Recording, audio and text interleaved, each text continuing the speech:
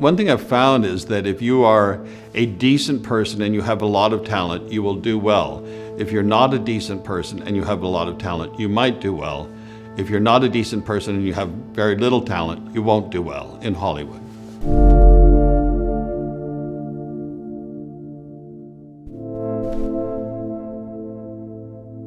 Celebrity has changed over the last century. Back then you had to, invent electricity or be the world's greatest painter or something in the arts or in inventions to be well known throughout the world. A concert a little over 100 years ago of both ballet and music. And in the audience you had Jean Cocteau, you had Marcel Proust, Stravinsky, Picasso, and Coco Chanel.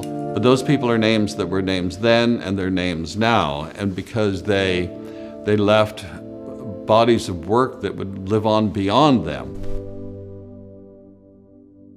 I think that celebrity now is such a temporary thing, the way pop culture is. If you want to be famous, you can take all your clothes off and get on a bicycle and ride down Broadway in New York City, and you'll be on the front page of the New York Post the next day. But unless you want to get on a horse and do it the next day, your celebrity ends at the end of that first day. But Andy Warhol did make that comment, 40 years ago that everybody's going to be famous for 15 minutes. It might not even be that long in the future. You could become a TikTok star overnight by doing something interesting, and then it's all of a sudden, 2 million people around the world know about you. But unless you have a follow-up act, it fades then. Today, right now, probably under 100 people worldwide will be remembered in 50 years. I worked together with Annie Leibovitz for almost 25 years. And she was different than other photographers is that she would almost wear you down over the course of a long photo shoot if it was just a single subject, to the point where you eventually, the facade you put up for the photograph drifted away, and somehow she caught the real you when you were exhausted from the photo shoot. She was really a very compelling presence. I mean, if Annie asked you to do something, you would do it. She was probably the most professional human being I've ever worked with. Annie was addicted to making great, memorable photographs in the same way that Richard Avedon before that and Cartier-Bresson before that, there aren't that many great photographers in the world at any given time.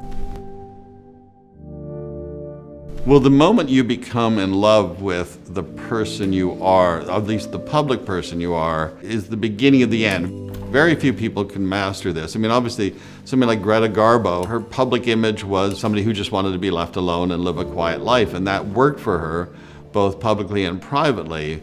But first of all, everybody has a certain amount of narcissism in them, and if you're going to be on a movie screen and be 40 feet tall on a movie screen, to look at yourself in a different way than most of us do. It's really tough being a movie star, especially as you start getting older, because your shelf life is so short. The movie stars have a shelf life of like milk in large part, and what they want is a shelf life like wine. And nothing is more unattractive than an older person trying to dress like a younger person.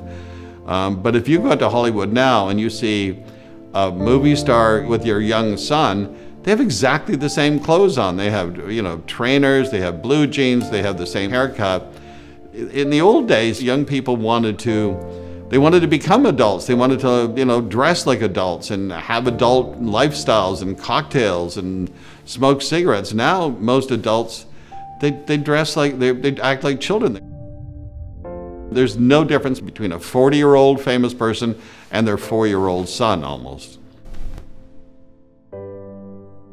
What they didn't do is they never changed the labeling, at least it never went with style or like the currents of the day. It stayed exactly the way it was, and that is how you build a classic. Don't change every time the sands shift. Stay where you are, be who you are, and that's the best chance of having a long and celebrated run in this world.